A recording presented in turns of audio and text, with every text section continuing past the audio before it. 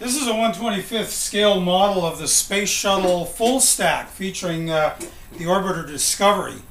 It stands roughly 90 inches tall with the base a total of just over 93 inches, just short of 8 feet tall.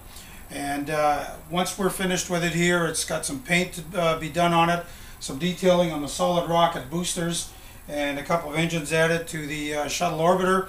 And then it's packed up in early January and sent off to Gardley Aerospace just outside of Orlando, Florida.